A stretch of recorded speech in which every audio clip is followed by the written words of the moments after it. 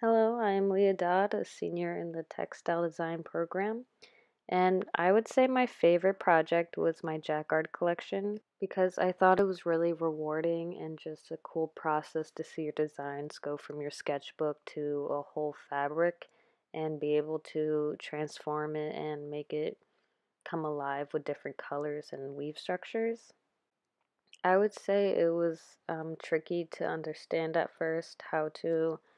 incorporate your designs with the different weave structures and the different jacquard constructions to make it look its best. But once I got a grasp on that, I was motivated to improve my designs within EAT and use different colors and really explore everything I can do with it. This piece in my collection was my favorite because it came out just how I imagined it, and I think it being a double cloth construction really helped bring out the forest fire scene, and I think it just looked great everywhere I displayed it.